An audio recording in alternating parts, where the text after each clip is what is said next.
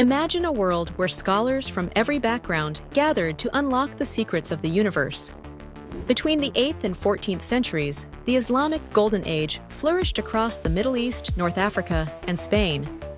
During this extraordinary period, scientists, mathematicians, doctors, and philosophers made groundbreaking discoveries that would shape the future of humanity.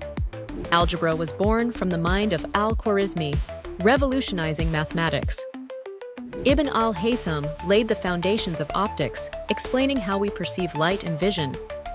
Hospitals emerged as centers of healing and research, where doctors like al-Razi and Ibn Sina authored encyclopedias that guided European medicine for centuries.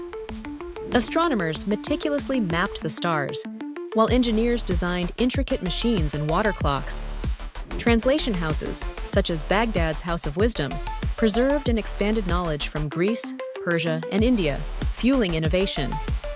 The Islamic Golden Age wasn't just remarkable for its scientific breakthroughs.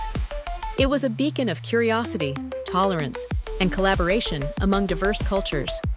Its profound legacy continues to shape our modern world, yet its story remains too often overlooked and underappreciated.